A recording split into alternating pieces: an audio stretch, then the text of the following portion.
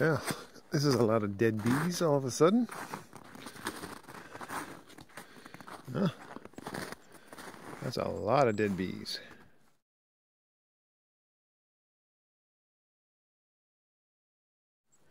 Just trying to figure out what triggered this. There's definitely lots of poop everywhere, but and I would say they came out of this hive. You see poop all over the place. Now it's possible that this is just their first major cleansing flight of the year for whatever reason. Let's just see. Oh yeah, they're in there. And they're not pooping inside the hive. Let me just take a whiff.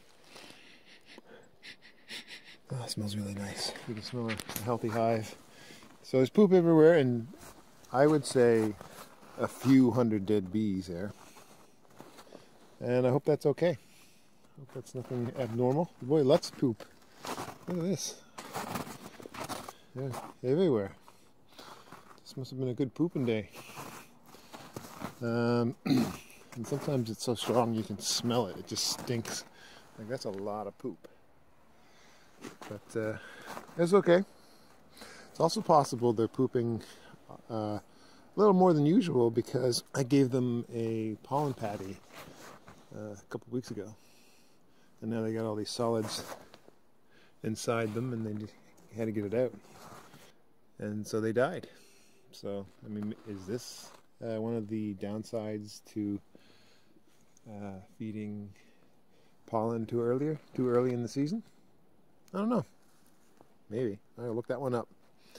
But, yeah, it looks like a lot. It looks pretty bad, but I think it's, even if it's just, you know, how many bees? I would say, I don't know, I mean, it's hard to guess, but I'd say a couple, 200 or 300 bees, maybe? Sounds like a lot, but it's considering that there's still probably, I don't know, 20,000 bees or so in there. It's a few hundred isn't really a big deal. But yeah, look at that. That's a lot of bees, a lot of dead. I've never seen it quite this extensive before, like this many dead bees close together in the snow like that too. The only other time I've seen something like that was when the bees were stressed by a shrew getting into the hive. They just get in, they get stressed, and they freak out, and they all come out and they die. But these ones also, but they just die in the snow. But these ones look like they're actually pooping as well. So, anywho, I will take a quick look at them tomorrow because it's freezing right now. Anyway, it's interesting. I guess to be continued.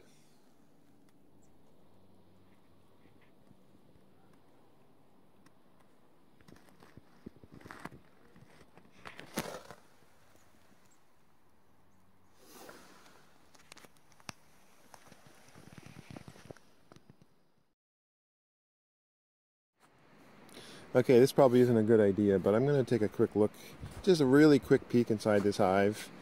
The morning after I noticed all this mess on the ground here.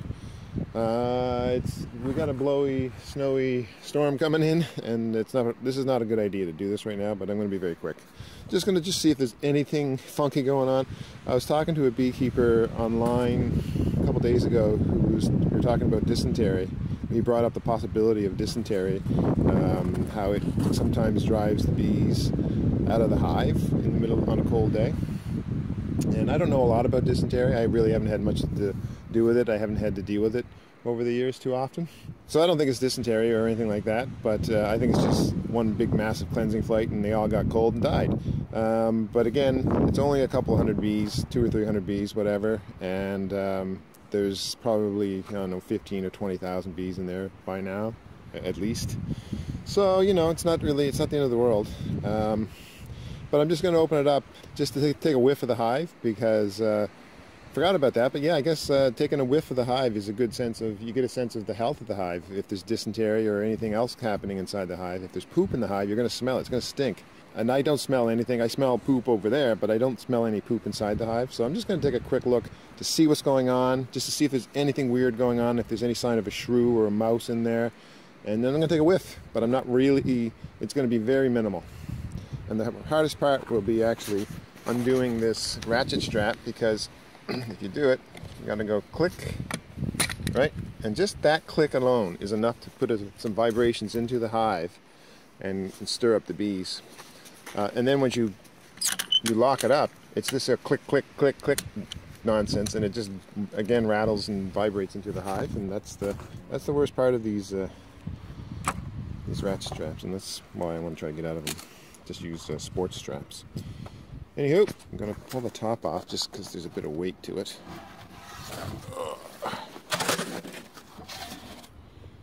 Actually, you know, I don't even need to do this. Look, I can see what's going on down there.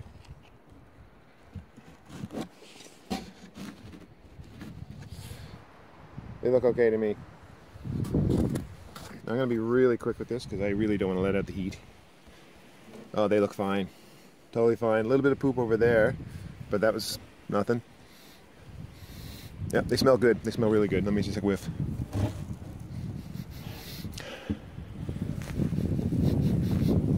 See, now I'm getting paranoid. Is that a poopy smell I smell? I don't think so. Let me just smell. No, it's okay. I think they're fine.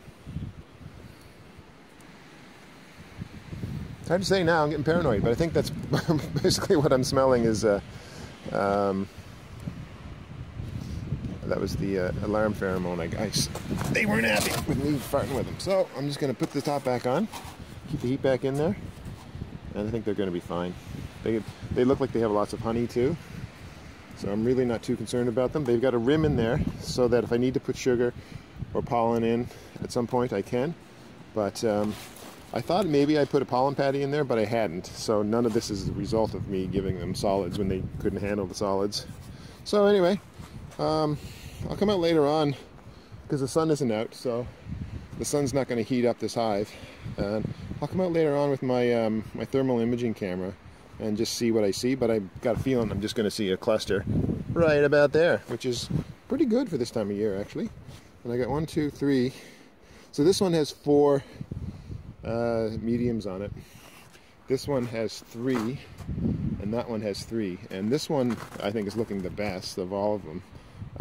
They're just sort of starting to come over the top bars, but not really. I put sugar in there, but they're not touching it, so they're doing really good for honey. I've got another one on the farm that's pretty much in the same shape as that. This one is doing pretty good too. That one I'm not so sure about, and that one is, I think, in pretty good shape too. I can't remember. I looked into them a little while ago. I think I gave them some sugar and some pollen, and I think they had plenty of honey. I gotta have to check my records, but I'm pretty sure I remember seeing thick combs of honey. So overall, my bees are doing, I think, and they're in pretty good shape. So it's funny too how much we worry about our bees, and 90% of the time you just leave them alone, they're fine. You know, if you gave them all the honey and syrup or whatever they needed before spring or before the winter kicked in, then that's all you got to worry about. Just as long as they don't starve, and as long as they're you know, that's the main thing you got to worry about anyway. But most commercial beekeepers that I know, they're not farting with their hives in the wintertime. They'll give them a wrap. They may check them on a warm day just to see if some of them are running low on honey, but I think most commercial beekeepers, they just top up their hives before winter and then forget about them. They just leave them alone, and either the hives live or die, and they don't go in and do any kind of, you know, drastic measures to keep them alive. I don't think so anyway. Anyway, so nothing. I think it's just it was just a massive cleansing flight yesterday, and a lot of them died, and so it's fine because you got to get rid of the old dead bees.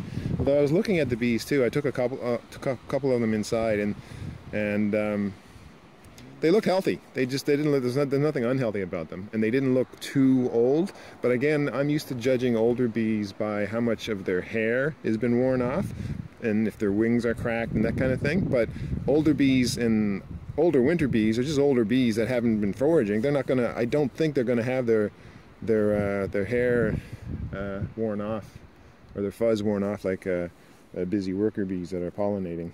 But it's a good question though. I wonder if all of that pollen gets worn off, all of the hair gets worn off through rubbing up against pollen and other things outside the hive, or if it still happens inside the hive. I don't think it happens inside the hive, but I don't know, could be wrong. Anyway, good enough. Nothing to worry about here.